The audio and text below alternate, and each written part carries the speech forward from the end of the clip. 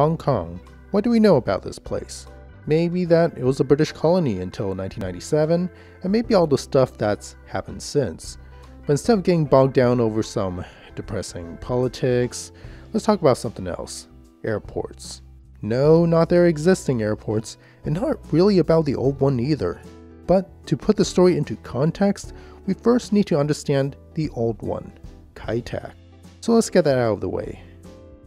Now, even if you're not an airplane nerd yourself, you may have at least seen the airport in movies and documentaries. But for those who don't know, Kai Tak is Hong Kong's old airport, located in the middle of the city. The airport is known to be difficult to land at, not only because pilots would have to make an unusually sharp turn at low altitude, but also because of the thousands of people that live underneath who would like to kindly urge them not to screw up. The approach earned its nickname the Kai Tak Heart Attack, and forever lives in the flight simulator community as something show-offs and loners would flex about. But as you can see, I nailed it. At this point, you may be wondering, who thought it was a good idea to keep an airport in the middle of the city? And why didn't the government try to replace it well before it became what it was? Well, the fact of the matter was, they did. They tried. Quite a few times actually. And 2 of those plans nearly became a reality. Had either of them worked, the Kai Tak Heart Attack, all these scenes, and the old airport that we all know and love would have never existed. And this brings us to the main story. The 2 airport plans that nearly replaced Kai Tak almost 50 years before its long overdue retirement. The airport plans of Ping Shan and Deep Bay. Back in the 1920s, the then British Hong Kong looked for a place to keep their newfangled things called airplanes, so they chose an empty field nearby, and that field happened to be Kai Tak. This was done so out of convenience back before many considerations were made about safety and future expansions. In fact, not long after they began commercial flights, the government knew it was already too small and dangerous. Sounds familiar? The only thing was, before they could pick a new spot to replace it, Hong Kong ran into a bit of a problem. World War II. The city was captured by the Japanese so it can become their strategic port and for the Americans bombed the living crap out of before crawling out from under at the war's end with the British regaining control of the colony.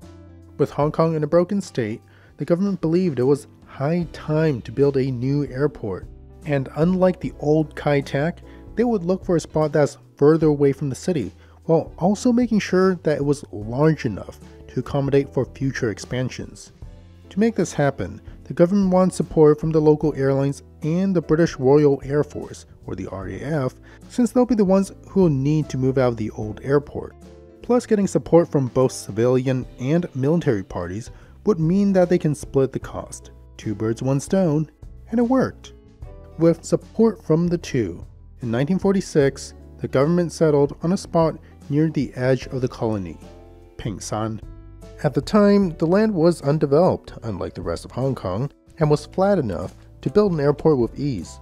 Sure, there were some tall mountains to the east and west, plus some villagers are in the way, but I'm sure they won't matter.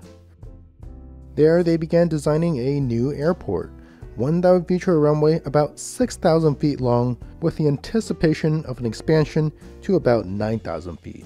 And to build the airport, teams from the RAF were recruited for the job. Since they already had plenty of experience building airfields around the world during the war, they made quick work of the project, surveying the land, starting a quarry nearby, and training local workers at such a pace. They promised the first phase of the airport will be finished in just 5 months. Who's that? Oh, it's China. Apparently, the villagers told China about how pissed they would be if they lost their homes, and they would like the project to stop. Now, it sounds odd that the Chinese government would like a word on what seems to be a foreign project on foreign lands. But here's the catch. The project is located in a part of Hong Kong known as the New Territories. Unlike the rest of Hong Kong, the British doesn't technically own this land, but instead leased it from China for 99 years. And forcefully taking land from the locals would actually violate the lease agreement. Well, okay. Guess we can slow down for now as we talk it out, but it's not going to stop us from finishing Pingsan. Not only is the RAF anxious about getting out of Kai-Tak, so are the airlines and the rest of Hong Kong. It's going to happen, guys. So quit causing a scene and let's finish. Who's it now? Oh, it's BOAC, Britain's supreme leader of airlines. And they're quite upset after having to walk the long way around the mountain to inspect the site, because, freeways weren't a thing yet. Not only that, they were going on about the lack of water around the site, meaning their flying boats would be useless, and they also found the mountains to the east and west to be quite concerning. That doesn't look good, at a time when the industry was starting to realize that international safety standards might be a good idea. So BOAC and the civil industry withdrew their support, leaving behind the RAF to support the project alone, who also left soon after. Well, that sucks. But Hong Kong still needs a new airport. They don't want the old Kai-Tak. They know it's too tiny and it's too dangerous. They're determined to build a new airport.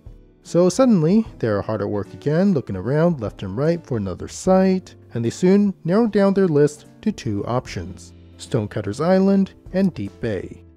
Stonecutters Island is an attractive site since it is close but not too close to the city, while also being in the lands that the British formerly owned and not leased, meaning the government can do whatever the funneling they want.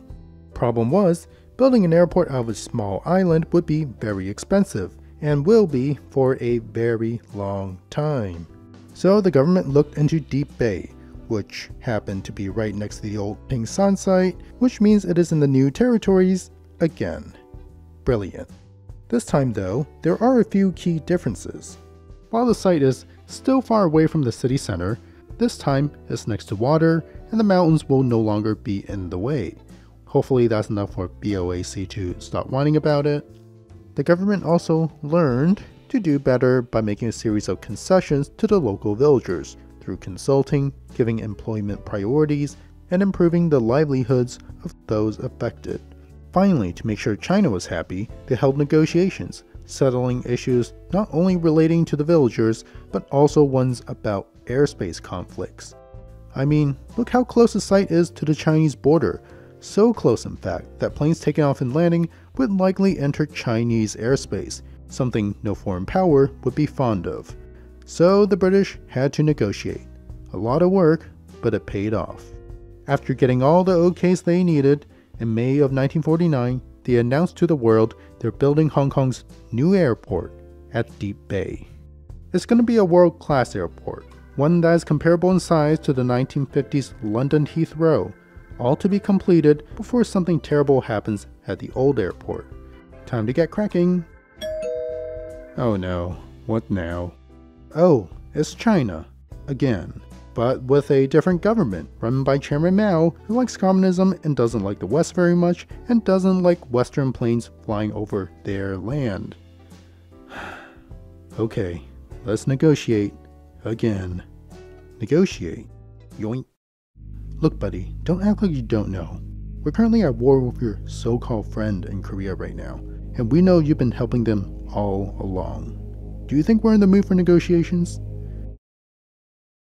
Well, tough luck, Hong Kong. Guess you're gonna have to work with what you got. Just give it a few decades for the politics to cool down. I'm sure you can make the old airport work for a little longer. And hey, maybe by the time you finally announce your new airport project in 1989, there will be no controversial geopolitics involved.